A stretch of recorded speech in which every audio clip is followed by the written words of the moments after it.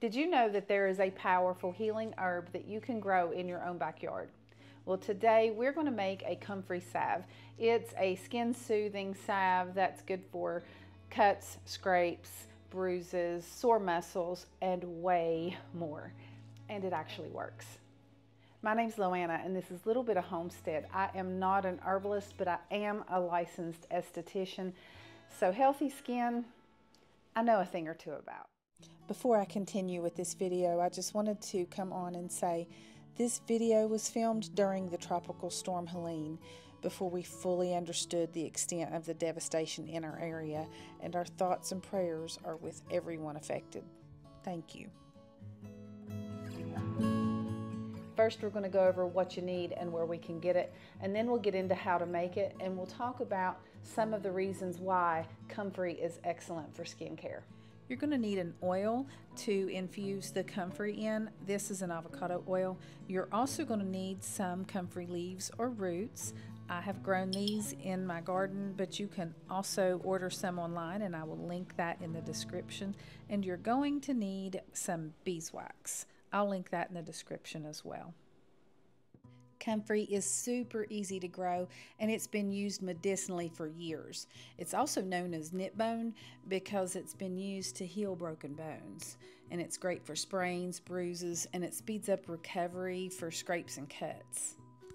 One of the properties in it is allantoin, and allantoin stimulates cell growth and it accelerates the cell turnover rates, and that paired with the natural steroid that's in the plant, it makes it a powerhouse that speeds up healing.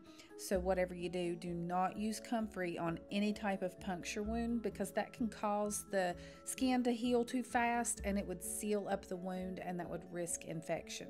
It's also anti-inflammatory and excellent for your joints and arthritis. Oh, and it's also extremely safe for your pets. After I pick my Comfrey, I just lay it on a shelf, forget about it, and let it air dry. Here is Comfrey that I've already dried, and that's what we're going to make the oil with. I'll go over real quick how you want to infuse your oil so you can get some steeping and get making this as soon as possible. I have my dried Comfrey.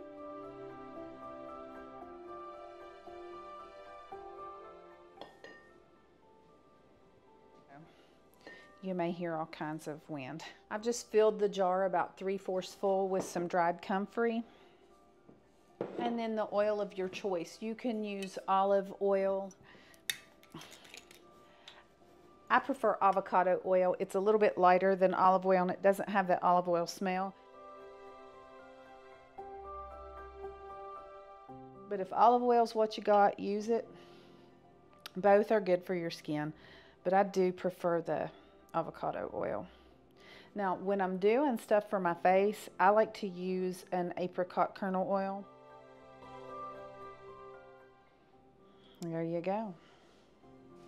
And you just make sure that all of the plant matter is covered completely with the oil. That's it. You just set this aside for 6 or 8 weeks, and it infuses the oil. Now, there is a quick double boiler method you can do. I personally don't do that. I can maybe link a video that tells you how to do that, but that's just if you're in a hurry. This, I think you get a more potent product, and it's worth the wait. And after this is sat for about 6 or 8 weeks, I will strain it, and this is what you have. This video was actually supposed to be my tallow balm face cream, but a few nights ago, I decided to trip over the garden hose and face plant into one of our pavers out front. I looked like I just had a big asphalt burn from my lip, my nose, up here, and on my cheek. Now, this was just about 3 days ago. I immediately put on the Comfrey oil, and the next day I woke up and totally expected a lot worse than what I saw. And I've been applying the Comfrey oil every day, a couple times a day, and it's not too bad. But I'm just thankful I didn't scratch my glasses except for the frame, and I didn't break any teeth. So I did not do the face cream video, and I promise that is coming up next, but that did prompt me to do the Comfrey video. It's nasty out there. once you infuse the comfrey into the oil, you can stop right there and just use the oil. And that's what I've been using for the last year or so. And that's what I used on my face. However, I got to thinking it would be a great time to show you how to do the oil and make a salve. And the salve isn't as messy, so I'll be glad to have some salve. Let's get to making our salve. We're going to use 1 cup of the comfrey infused oil, and we're going to use 1 to 2 tablespoons of the beeswax. I'm going to start off, the power's trying to go out.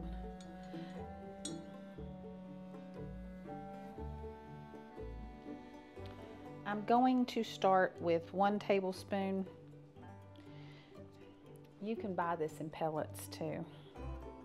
I'm going to do about 1.5 tablespoons because I want to make sure that it's a firm salve. After you make it, if you decide it's too firm, use less beeswax the next time. Now we're going to take this to the stove and we're going to heat it up. We're going to do like a makeshift double boiler.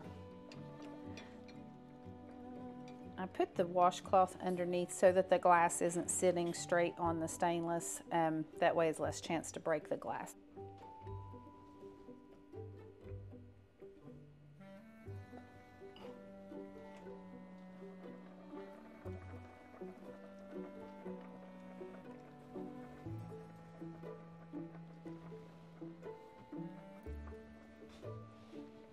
Turn that down a little bit.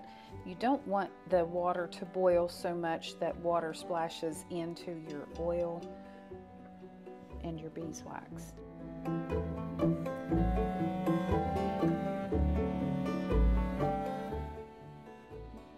Okay, it's good and melted now. And I'm going to do 1 cup of the comfrey oil.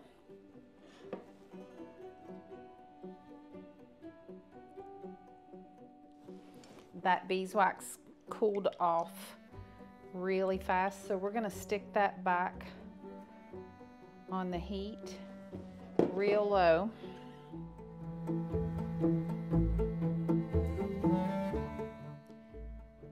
We're going to get this gently warmed back up. Don't even take it off of the heat when it comes time to add your oil to the beeswax.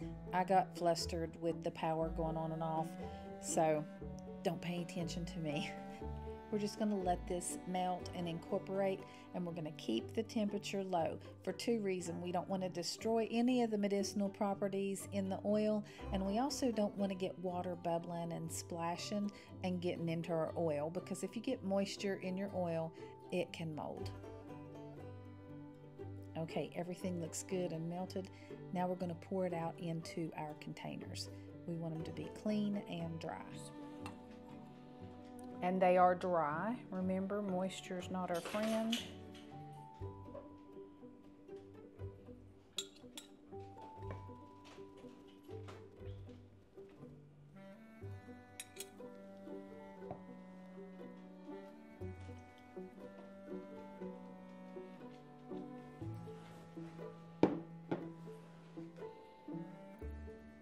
Now we wait. You could sit this in the fridge if you wanted to speed it up, but I'm in no hurry. I'm also not going to cover it until it starts to cool off a little bit. It's not that hot, but it's warm, and I don't want to risk any condensation to form, and moisture is not your friend with oils.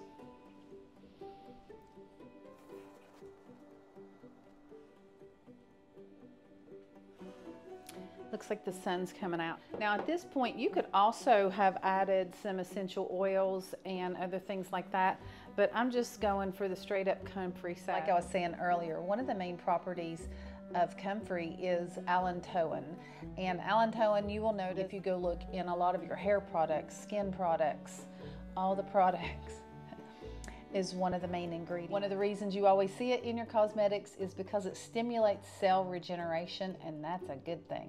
The salve is almost set up. We'll take a look at that in a second. And in the description, I'm going to link some of the ingredients that I'll be using in the next video in case you wanted to get some of that and have on hand so you can make your own face tallow cream. I'll link that in the description. I won't let this stuff go to waste. Some of the things that I plan on using this for is I have something, a rash that I get on my elbow. The tallow balm also helps with that, but hopefully the Comfrey will make it go away. And I wanted to have some on hand to use for my hands. I get some sore joints, so come back, I'll update you on how that's going. And there's your beautiful healing Comfrey cream. Ideally, I would store it in a dark container, but I don't have any. And I had these, and there you have a Comfrey oil or a Comfrey Salve. Just keep it in a cool, dark place out of direct sunlight, and it should last you for 6 months to a year. I guarantee you'll probably use it up before it goes bad. I hope you got some benefit out of this. Keep an eye out for the tallow video coming up any day now. If you hit like and subscribe and hit the little notification bell, it'll let you know when I've posted that video and you won't miss it. I thank y'all so much for hanging out with me. My name's Loanna, and this is Little Bit of Homestead.